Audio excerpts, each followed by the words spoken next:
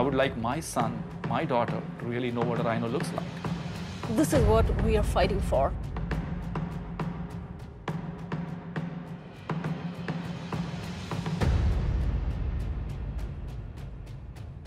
The last 11 months, 0 poaching months. 80% of our rhinos are in floodplains.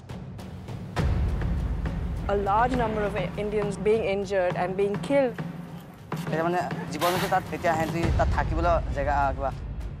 It's absolutely essential that we figure out safe passage for wildlife.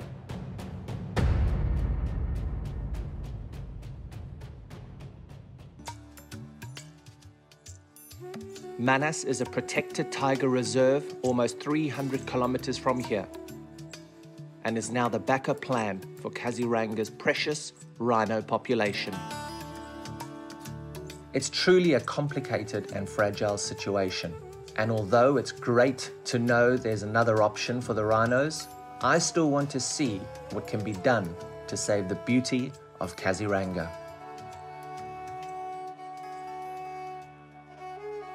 It's quite surreal to see this place in a different season, in 3 to 4 months' time, completely underwater.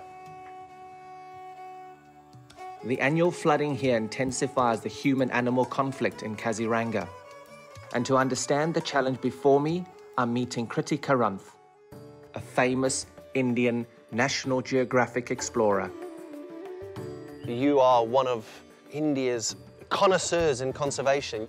I fell in love with animals when I was a little girl. I got to see tigers by the time I was 2.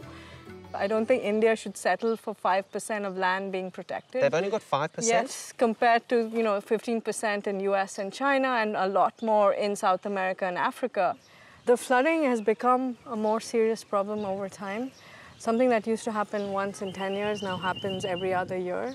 And when you have all these other problems to solve as well, this just adds on and makes it more difficult. Kriti is involved in efforts pioneering the possibilities that humans and animals can live together. India is a very high conflict country. So you have a number of Indians losing crops, losing livestock, being injured and being killed in confrontations. And we really need to get to a lot of people very quickly and help them kind of cope with the conflict so they don't retaliate, poison and injure animals. The big difference between Africa and India is these very small parks surrounded by extremely high densities of people living right on the edge, like this, and we don't have fences, right? Yeah. That's when you see people coming into direct contact with wildlife. Most of the time, nothing happening, but when it does, it can go horribly wrong. My mission is to create balance between people and wildlife, and really solving the human side of the issue is what is going to allow us to save animals. We have about 100,000 incidents of crop loss, property damage, human injury, human death, and livestock predation being reported to the government for which compensation is paid. But we've also found that less than 30% of people are filing for compensation. And that's what your NGO does, right? It helps them work with the government and handle that filing? Yeah, so we filed 16,000 claims and people have received an estimated $600,000 US in compensation from the government. Do you think that there's a role of technology that can help here? Absolutely, and for us to scale and solve these problems for millions of people and thousands of animals, something that's designed for a mobile device is not hard to maintain. So we took a lot of the ideas out of the hackathon and we did come up with an app for phones that this village and the guards and others can use, and also tie in your NGO. It's the app with the symbol of the rhino on it. When I want to put it in a report, we can have damage claim, spotting, or an animal at risk. It's all shared and updated in real time and distributed to everybody that needs it. So when a farmer goes through the whole process to submit a damage claim, it goes directly to Kriti's NGO. When a farmer or community member sees an animal at risk, the park guards can be alerted immediately. It actually alerts homeowners near the location of the animal and the direction that the animal's going.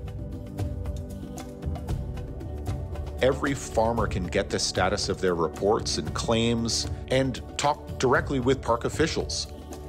Dave showed me the app and I actually got such a incredibly emotional feeling because that app can change conservation. That app can assist in the human-wildlife problem. Absolutely, absolutely, no doubt about it. It can add a dimension of love and appreciation of their wildlife. And the excitement and of the just excitement of seeing something. Yeah. And just getting people to buy into why these species matter, why these parks matter. Right? Yeah. And when you start to care is when you're going to act to save these places. What they did was something quite phenomenal.